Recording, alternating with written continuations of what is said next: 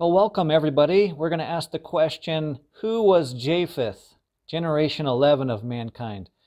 Let's use the periodic table of history to answer that question. We have a graph here with 6,000 years of history on the y-axis, and then we have the equator on the x-axis. I'm right over here in the United States, 2020. What we'll do is come over to Israel and then go back in time to the time of Noah, Shem, Ham, and Japheth. We can see Noah right here, lived 950 years. He lived through the old world when the great flood happened, and he lived into the beginning of the new world.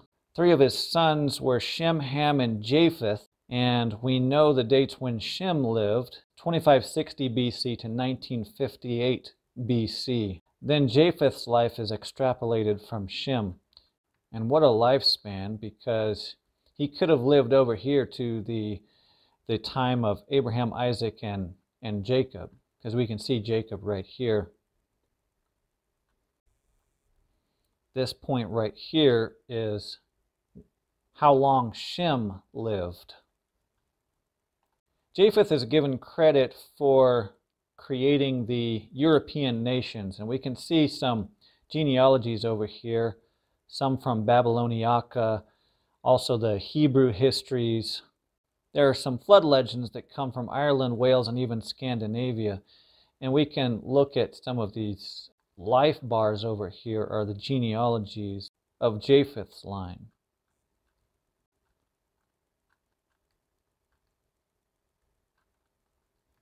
So Japheth lived through the flood to see the start of the post-flood civilization. And Japheth and his wife were one of the 4 most prominent couples in the world before 2000 BC. He had all the access to the technology of the pre-flood world. And have you ever wondered how Japheth and his children spread out into the world? Well, I have, and that's what we're going to look into now, when he lived and how he spread out into the world. In Genesis 6, 9, and 10, says, "These are the generations of Noah. Noah was a just man, perfect in his generations, and Noah walked with God. And Noah begat 3 sons, Shem, Ham, and Japheth." You can read about the great flood of Noah in many cultures. Ovid writes a flood story called Metamorphosis. It's written of the Greek flood account. The Greek high god Zeus created a flood on earth, and one man named Deucalion and his wife are saved in a wooden chest. There's a Norse set of poems called Poetic Edda, and Bergelmir is the survivor of the Great Flood. In Ireland, La Borgabala Erin, this flood story speaks of Noah's granddaughter discovering and moving to Ireland. Then in successive waves of immigration, the children of Magog land on Ireland. And it's fun to look at this story and think about the time period and geography 2500 to 2000 BC, and that's what we're going to be doing. In Wales, we have Dwyfyn and Dwyfec. One of my favorite titles. It sounds very Welsh. The man and woman survived a great flood by getting into a boat. Well, out of all these flood legends, the Genesis account reads like a ship log. In other words, the Genesis account reads like an actual document that a captain would keep.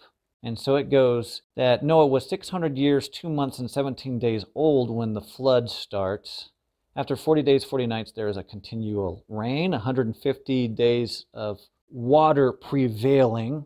In Genesis 8:4, it states, "The ark rested in the 7th month on the 17th day of the month upon the mountains of Ararat." Then after 40 days, Noah opened the ark window, sent out a raven and a dove. There's 7 more days, so let the dove out again. 7 more days, Noah sent out the dove a 3rd time, and it didn't come back.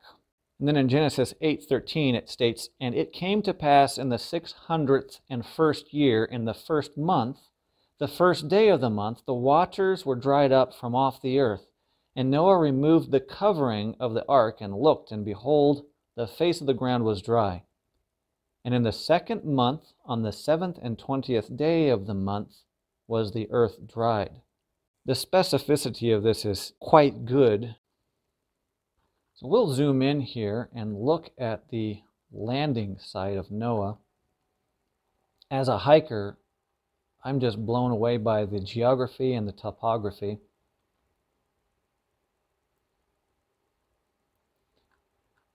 There's Mount Ararat, and it might be one of the hangout places for Noah. In the initial stages of civilization, all four couples are trapped together in the ark. Now the first red circle you see here is a 100-mile radius around Mount Ararat, and then the other circle is a 200-mile radius around Mount Ararat. The reason I mentioned this is I think it's a good metric because I know as a hiker the most I've ever hiked is 30 miles in one day through very rough terrain, 8,000 feet of elevation gain and 30 miles. And so I think Noah, Shem, Ham, and Japheth and all their wives were way more fit than I am.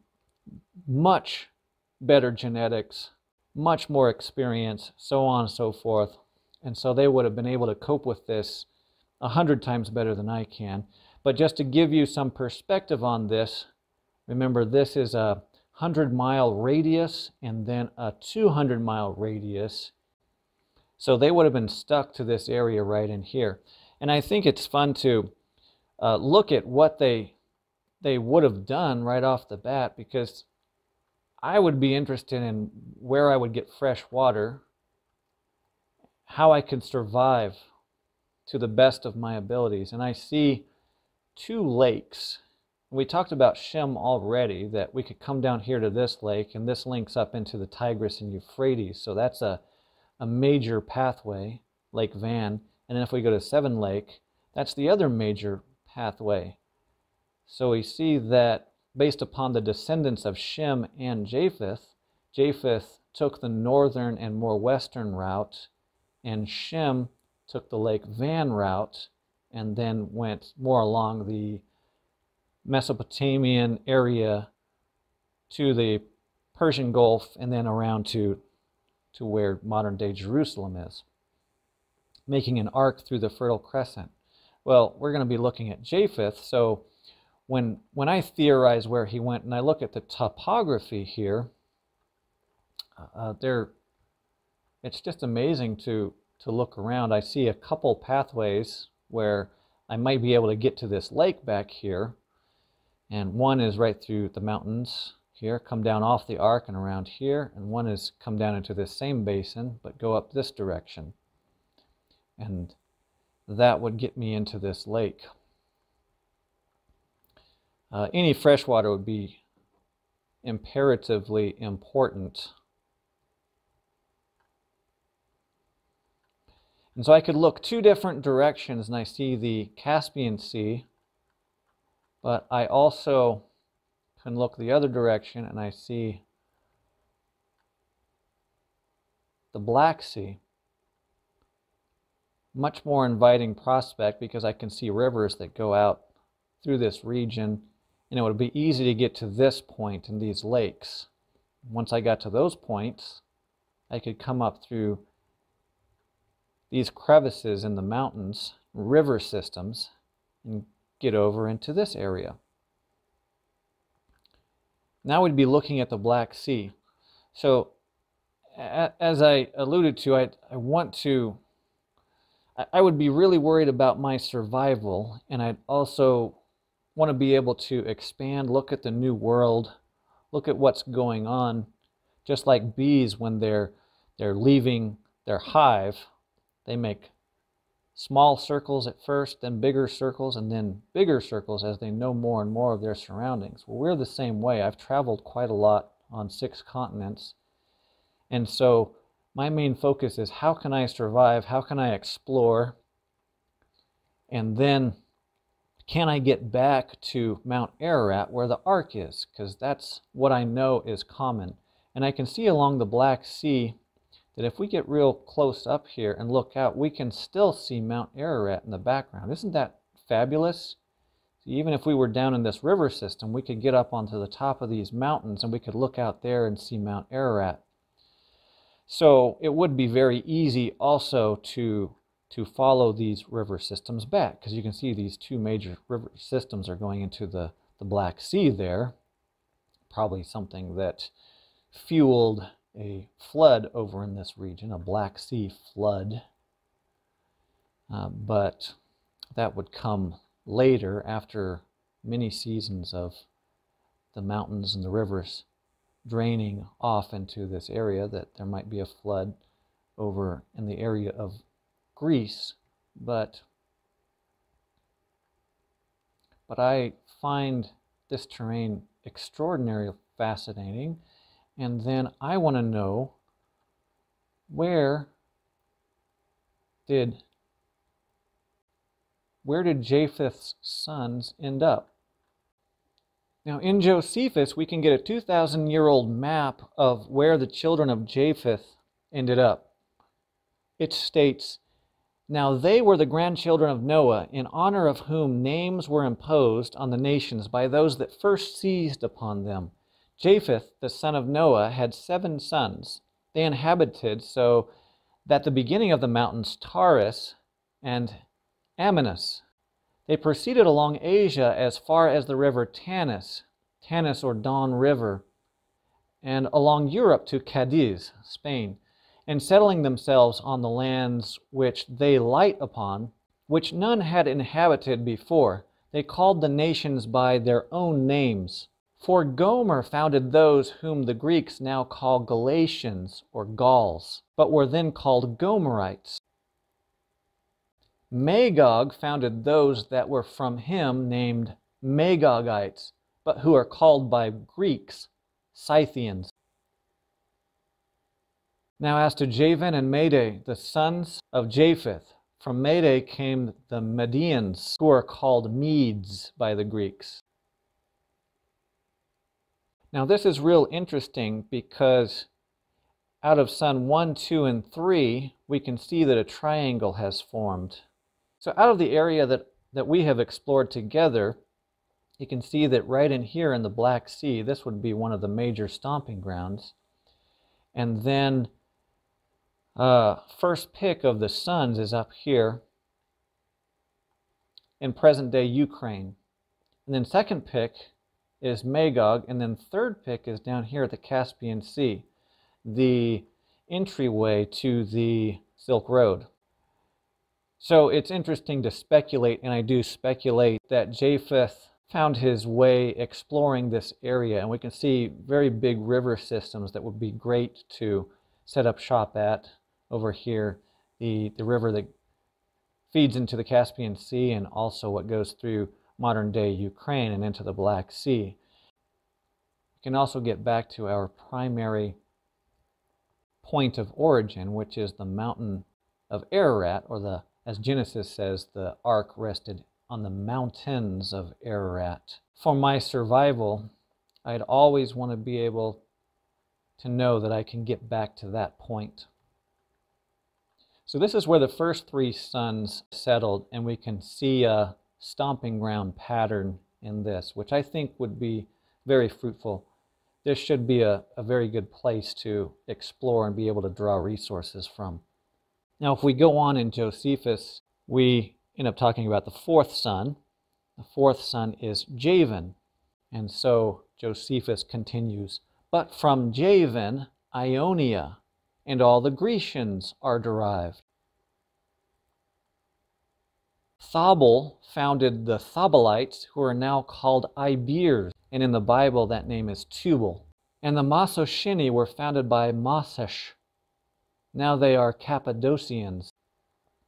Now that's Meshech in the Bible. There is also a mark of their ancient denomination still to be shown, for there is even now among the city called Mazacah, which may inform those that are able to understand, that so was the entire nation once called Tyrus, also called those whom he ruled over Taurasians. But the Greeks changed the name into Thracians, and so many were the countries that had the children of Japheth for their inhabitants."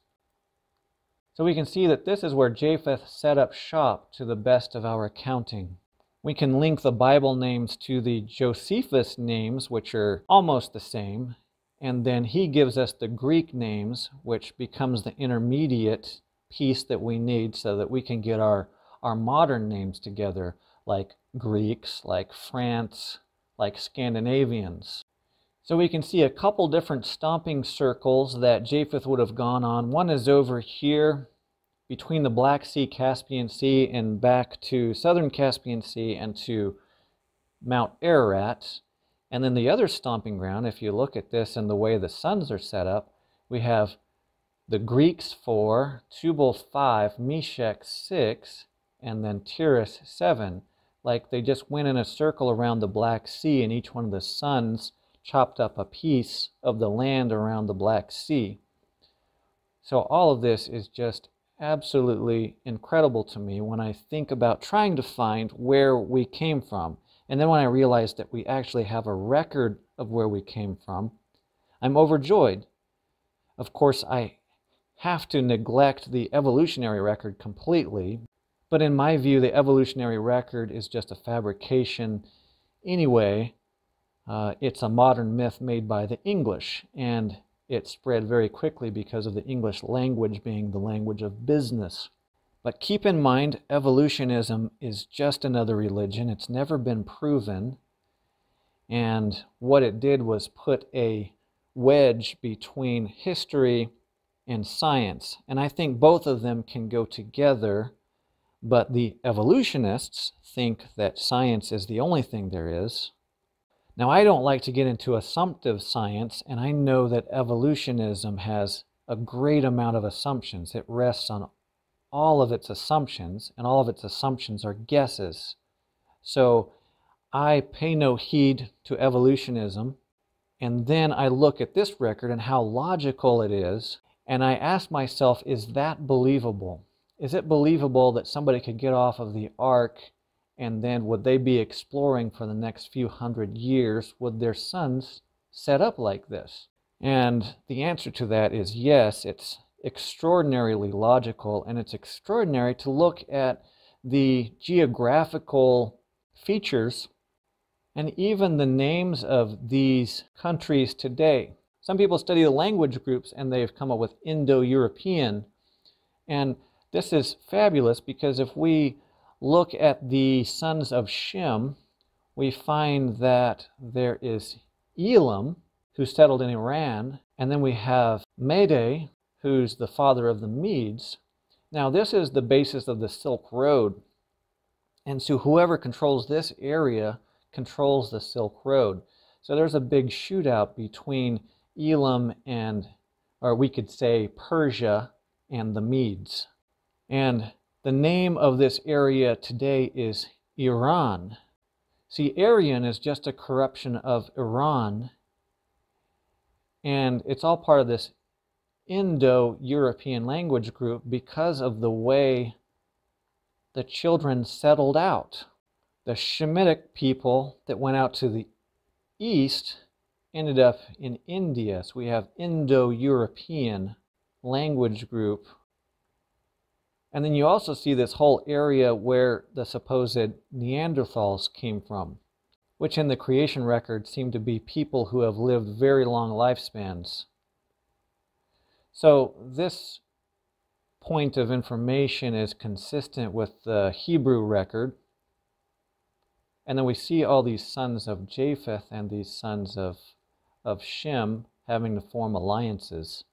So it just fires me up to see history when you place a certain people group in time and you get the geography and you start looking logically at its feasibility. I get more ecstatic about the Hebrew record. When we look at the Japheth type histories, we see the Medes are integrated into Babylon and Akkadia very well. So they're about right here. And then we can go on and look at the most ancient of the Japhethitic or European type kind of histories. And we see Greece here, and then Ireland. We can go farther. We can see that England is here, but that integrates into Ireland as more and more people groups are migrating around.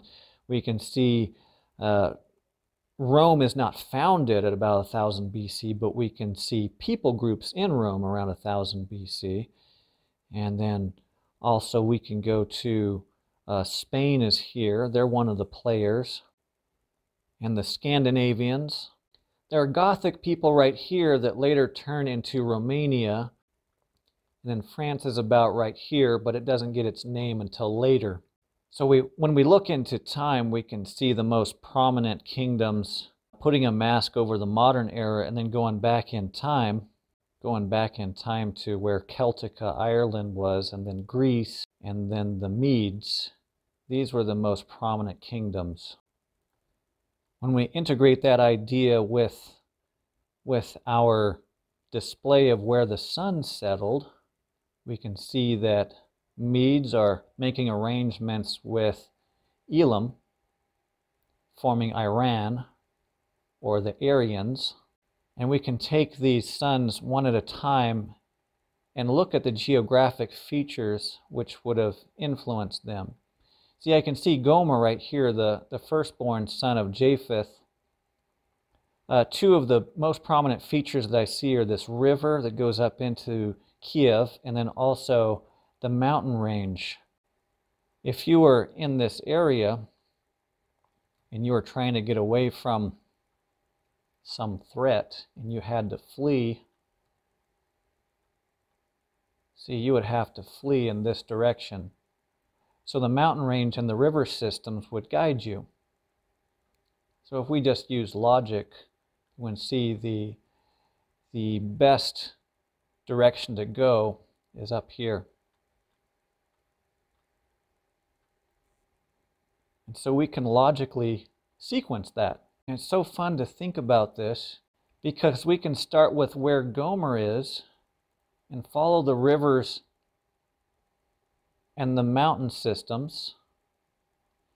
And one prominent way to go is going to be out this way, which ends up being the land of Gaul and Celtica in this area, which when we look at the periodic table of history, now we can see that there are people in this region at this time. So that happens to be a very probable pathway that the Gomerites would have taken, and then we call them later Gauls. The Romans called them Gauls, and then we now call them France. And that's one spike. I'm not saying the Irish people are from Gomer, but I'm saying that is a migratory path that is very highly probable. Now, if we take the second son, Magog, we'll look at the river systems that Magog has access to, keeping in mind that going up this river system goes right past Moscow and takes us up here into the Scandinavian lands.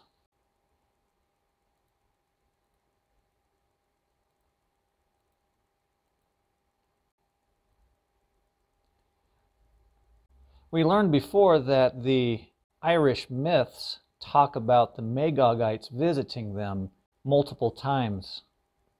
And you can see how easy it would be for them to continue their journey over here. We've talked about the Medes before, but this is just fascinating to think about the paths that the Medes would have gone on. They have the easiest access to this area around Mount Ararat. They can also easily access this full area around the Black Sea and the Caspian Sea. If you think about history as it's extrapolated further, this is on the Silk Road, so the Medes would have had the ideal position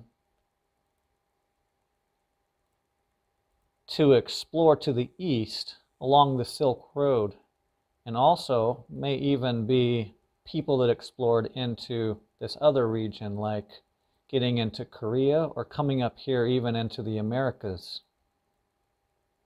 They probably would be helped by Magog or the Scandinavians or Scythians, but we do see the beginnings of the Silk Road even there. If we go to the fourth son, we've got Javan. What does he have access to? Well, if we think about him expanding out, geographically, one of the easiest ways for him to go is going to be along the shores of the Mediterranean and thus to Rome. Now, Tubal is called the Iberians later, and what I find fascinating about that is there's another place, it's the Iberian Peninsula, which is Spain. Since one of the later descendants of the Japhethites forms Tarsus, I think after many conquests, it's likely that Tubal would have had access to the Silk Road out to Tarsus, and then the Mediterranean Sea also used to be called the Sea of Tarsus. So this could be the start of one of the greater sea powers of the early world.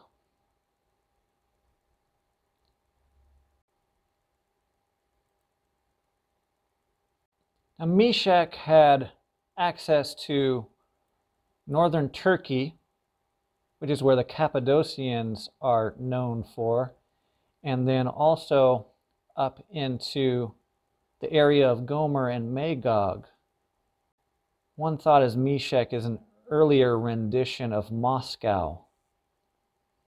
If we think of the early migration paths of Meshach, we would be thinking of this route through Cappadocia, and then we could follow these river systems every which way, but end up here in Moscow. The seventh son of Japheth is Tiras, the Thracians, or Taurus, and he was known to be a great pirate and sea marauder. And even Atlantis could be out here as a crash site of the Black Sea flood. Tyrus may have been broken up quite a bit over that, and if we look at him from a land strategic area, it's very easy to avoid these mountains and then get into this region, which is in Central Europe, or may have been a precursor to the Germans. So we can see that even though we only know a little bit about these people, if we think logically about the time, about the expansion that would have been going on, and about the geographical features and how they would have had to survive on the river systems, I'm very excited about this model, and I think it has great credence. Now, when we go back to the periodic table of history, we can see that in this time period, we're extrapolating Japheth from Shem, and Shem outlived people all the way out, even to a little past 2000 BC. So the lifespans are phenomenal. We can take a look at this graph of the decreasing lifespans after the flood. I think a similar phenomenon would have happened for Japheth. And then there are myths about people living long ages even in the Greek myths. We have Greek and Celtic genealogies that link the people of this era to Japheth and then to Noah. And then if we go back to the thoughts of the Greeks, they thought these guys hung out on Mount Olympus.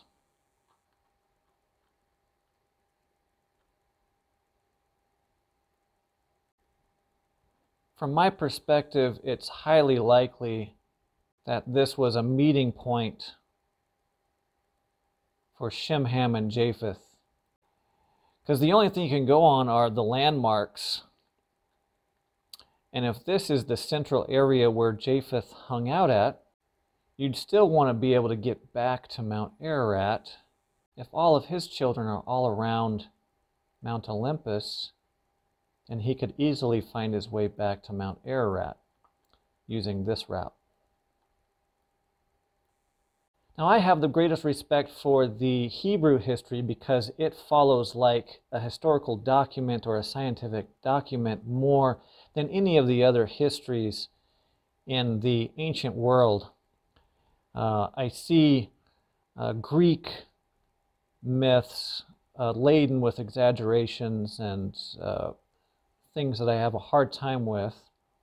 I think if we extrapolate some ideas from what they were remembering, we can get an interesting picture of the world of Noah and Shem, Ham, and Japheth and how history developed.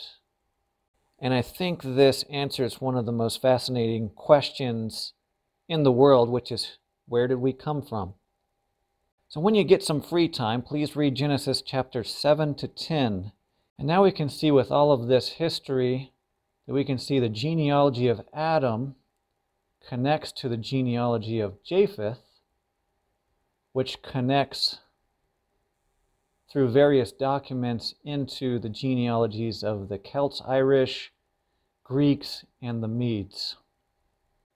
Well, thanks for watching. It's always free to subscribe, share, thumbs up, and comment. Have a great week, and I will see you in the next video.